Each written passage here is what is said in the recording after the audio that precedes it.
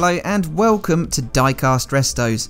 My name's Jason and this is the Lesney Matchbox 34-seat Volkswagen Camper. These were in the 1-75 line between 1967 and 1971.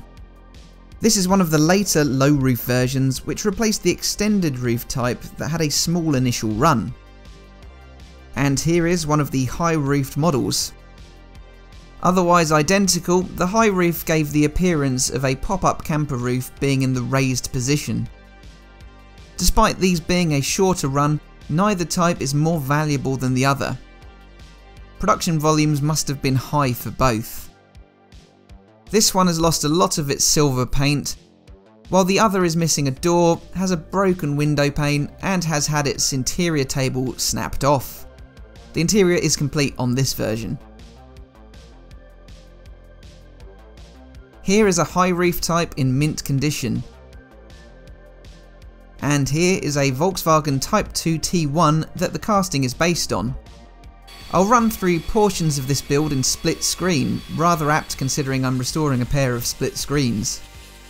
I've lost count as to how many VW Type 2s I've restored over the last few years. So, to save repeating myself, I'll leave links to the previous builds that I've completed throughout the video talking about the history of the T1.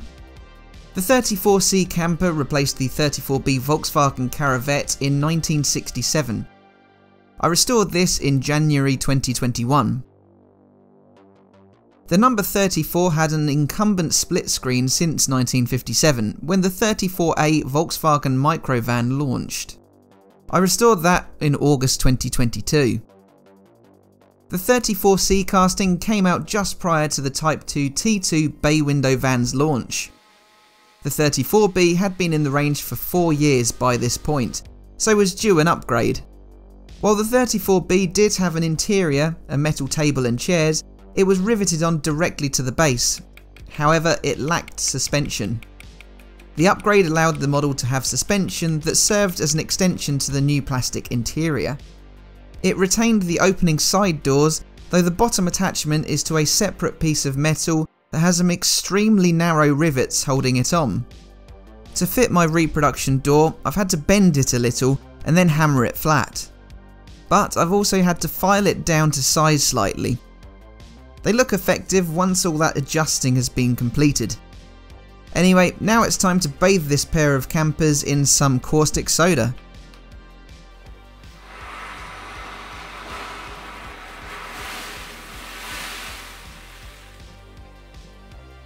I've managed to knock out one of the loose windscreen pillars between paint stripping and polishing the body. I kept hold of it though, and I'll affix it once I've polished it all. All versions of the camper, with raised or lowered roof, came painted in silver with an amber coloured window piece.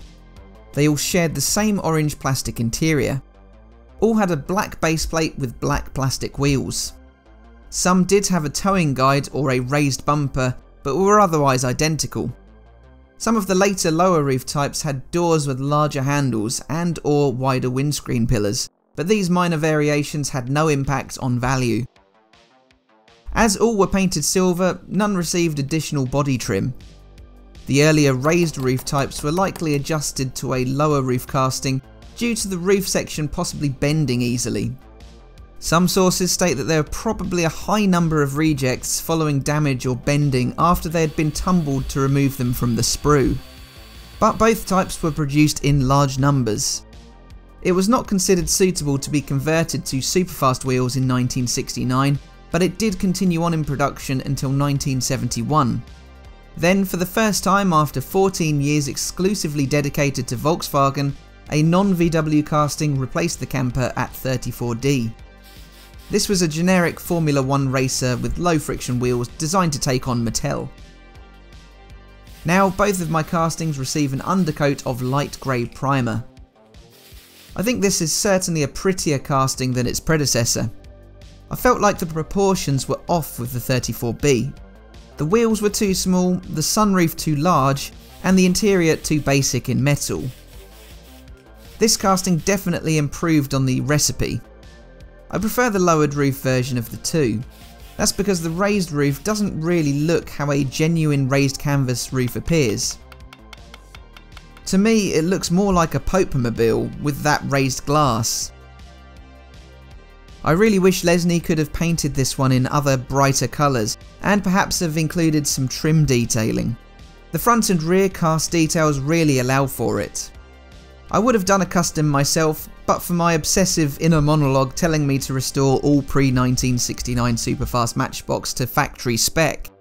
Then if I want to revisit any, I can customise them later on. Don't ask me why or to justify it, it's just the way my brain works. Here though, I'm playing with some styrene sheet. It's the first time I've really delved into crafting plastic parts.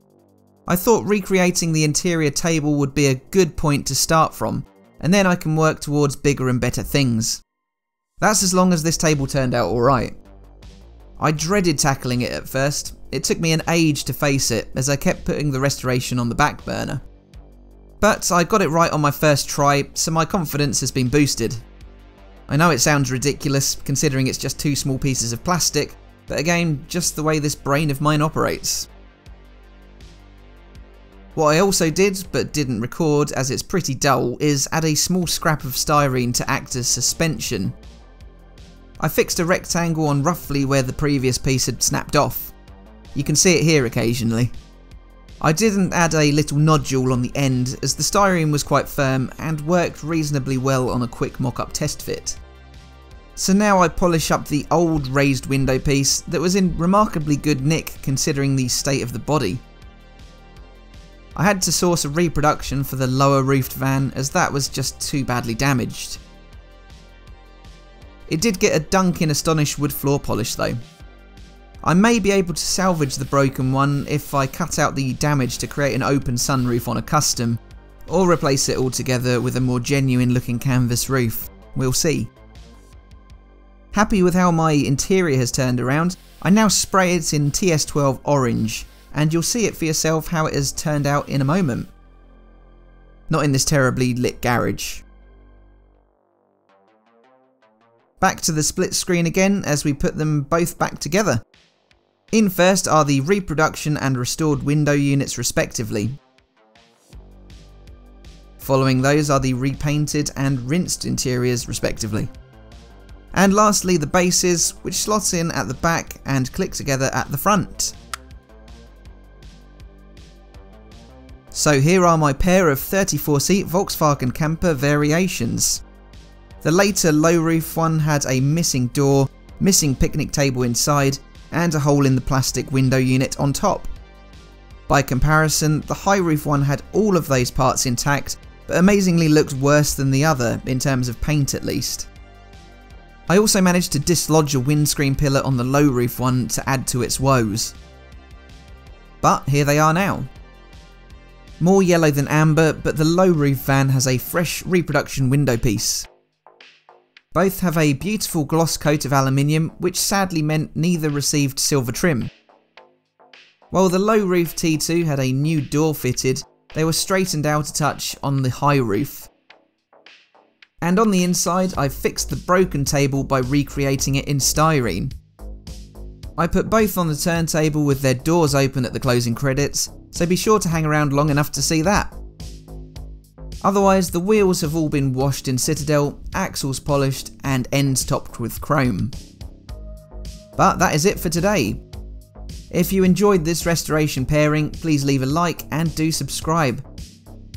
Even better, join up as one of the growing community of Patreon members. Links are in the outro. So all that leaves me to say is thanks for watching, and I'll see you again for the next one. Bye for now.